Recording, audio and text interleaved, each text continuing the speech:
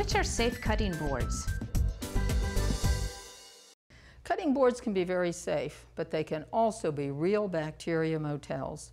The most important thing about any kind of cutting board is that it be smooth, not cracked, and not scratched. Wooden cutting boards, bamboo cutting boards, once they're cracked, once they're badly scratched, they need to be taken out of the kitchen. The nice thing, the good thing about wooden cutting boards is that your sanitizer, your washing, can penetrate and help move the bacteria out of the fibers and up to the surface, or the sanitizer will penetrate and kill them. Plastic cutting boards are fine until they get badly cracked or scratched.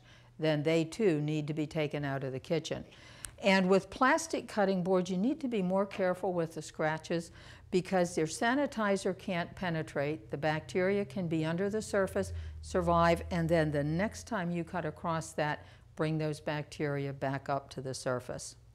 Glass or ceramic cutting boards are great, except that they are really hard on your knives. You'll end up with dull knives much faster with a glass or ceramic cutting board.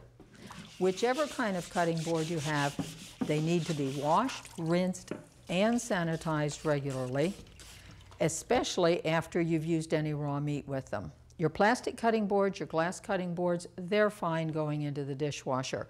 Your wooden cutting boards should not go into the dishwasher and should not soak.